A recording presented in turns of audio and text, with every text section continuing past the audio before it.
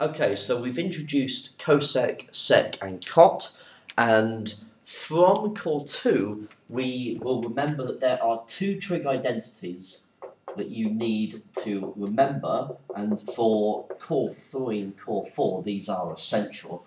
Okay, there is no excuse to not have them in your arsenal. Okay, so tan x is sin x over cos x, obviously, right? And we also have that sine squared plus cos squared is 1. Okay, so there's no excuse for you not to know those. Now from these, okay, well actually before we get on to the identities, let's quickly write up what cosec, sec and cot were. Okay, so cosec is 1 over sine, sec is 1 over cos, and cot is 1 over tan. And the other way of writing that would be, because tan is sine over cos, 1 over tan is cos over sine. Okay, so you can replace cos over sine with cot. They're the same thing. So, if we begin with this identity, and we divide everything by sine squared, then I get sine squared over sine squared plus cos squared over sine squared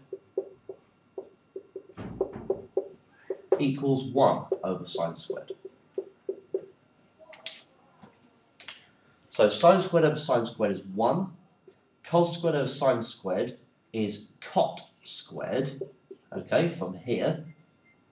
And 1 over sine squared would be cosec squared. So here is another identity that we need, okay?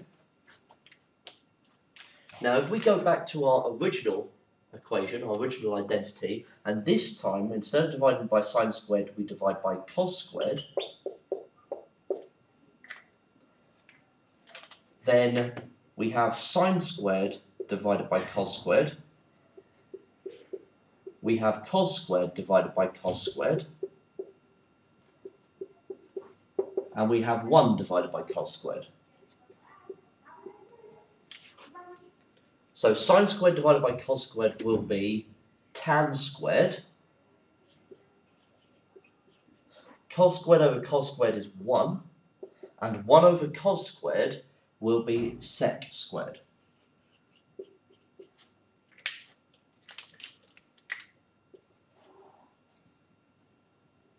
Okay, so we have two new trig identities. Okay, now you either memorize them because they are essential knowledge. We must be able to use them for core 3 and core 4, okay, but mainly core 3.